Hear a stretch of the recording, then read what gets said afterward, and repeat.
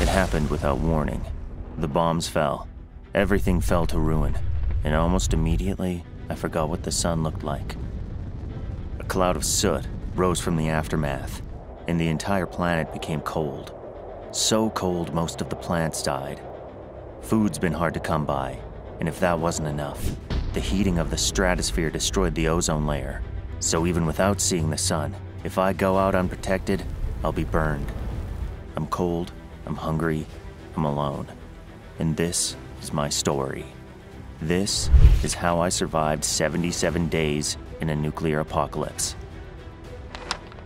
Day 1. I had to learn things quickly. I put on my gas mask and an old hoodie and went outside. Everything was covered in dirt and soot, and there wasn't a soul around. I took shelter in an old, long, unused subway station that had been sealed off from the public. With radiation everywhere, I knew that would be the least exposed place I could find. It'd be safe while I tried to find other survivors. The further underground I went, the safer I'd be from any future bombs. After all, I had no way of knowing if this was really over. Day 2.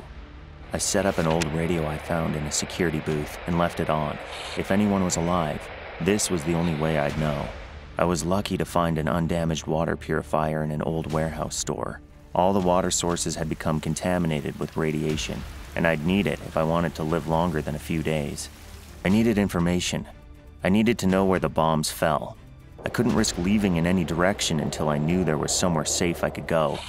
I scanned the radio frequencies, but no one was broadcasting. Day 4. I found some old agricultural books in an indoor greenhouse beneath a local cannabis dispensary. With any luck, I'd be able to grow my own vegetables. Has to be better than the canned beans I've been eating. It's getting colder outside. I found some old winter clothing in a local mall. Scavenging resources is pretty much all I can do for the time being. Day 10. I have to make my visits to the surface count. Going outside has become incredibly dangerous. The ozone layer was destroyed by the heating of the stratosphere, and as a result, UV radiation is higher than ever. Fortunately, the danger of the nuclear fallout was declining. Within a couple weeks, the area would be safe for travel and decontamination, though I'd still need to cover my skin from the UV rays. Day 21. It was safer to travel outside now, so I sought high ground. I needed to know where the bomb hit and which direction to go. I walked to a popular lookout point that sat just outside the city. It wasn't hard to figure out where the bomb hit.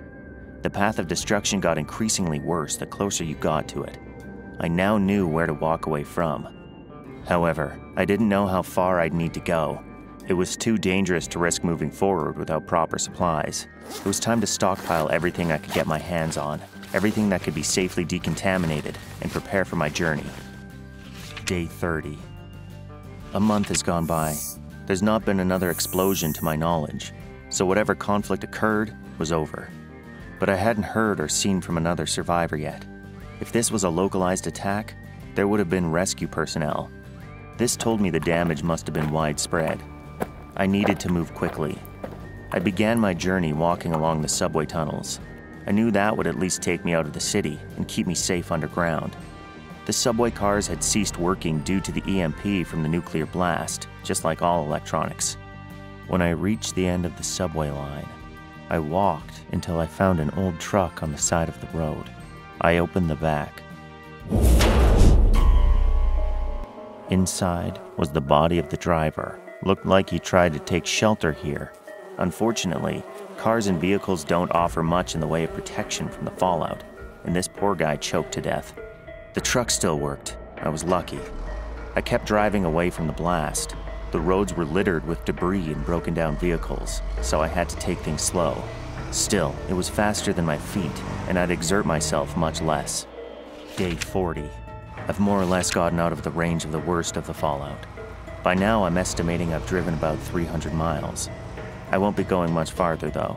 Not without more fuel, and the gas stations seem to be dried up, which tells me one thing. Someone else had the same idea I did.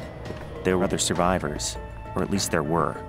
I had no way of knowing if they were still around, but it was the hope I needed to keep going. Day 50. I haven't found any survivors, but they've definitely been nearby. Most of the stores I've looked for supplies at have been looted already. Hopefully it means they're somewhere safe and I just can't find them. I'd like to look in underground areas, but I don't want to risk going into any buildings. Without regular maintenance, any structure could crumble on top of me. Best I avoid taking unnecessary risks. For now, at least. I just hope whoever's out there is friendly. But given how we got into this mess, I wouldn't bank on others acting morally. We need each other to survive just as much as we don't. Day 60. Much to my surprise, the truck radio kicked on today. I couldn't believe it. I replied immediately. Risky, I know, but it was riskier to go alone.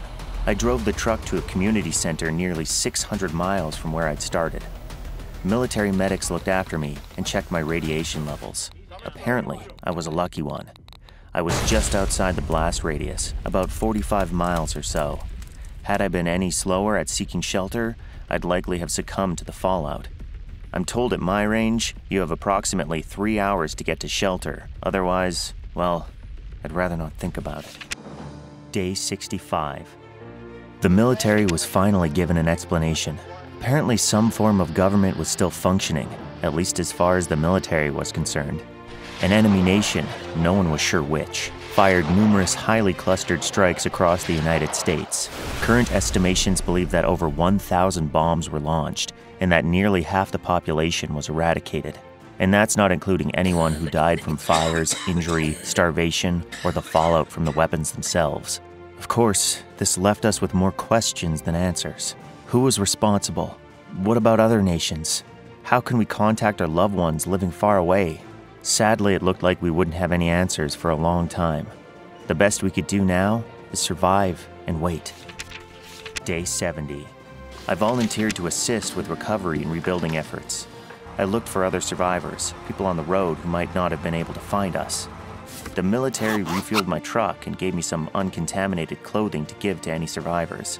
Anyone wandering in this might have had their outerwear contaminated with radioactive dust, and we can't have that entering anyone's lungs. Any survivors we found were promptly sent to a showering facility the military had built, to ensure any of their exposed skin wasn't contaminated either. It seemed like we had things under control. The future was anything but certain. Even if there was no further war, the repercussions of our exposure to the nuclear bombs would likely continue long into the future. Not just on the land, but it's well documented that children born after exposure tend to experience genetic damage, and even if they don't, the chance they might contract cancer was a lot higher. But there's nothing we can do to change that now. We have to keep moving forward. Day 77. Decontamination efforts began, but it was unlikely we'd be returning to our homes anytime soon. We were put into a government housing project not far from where we were. It'd still be some time before we'd have certain luxuries again, but the rebuilding effort had begun. But honestly, I was just glad to be alive. Life wouldn't be the same again, but at least we might have a chance for tomorrow. And that's how I survived 77 days in a nuclear blast.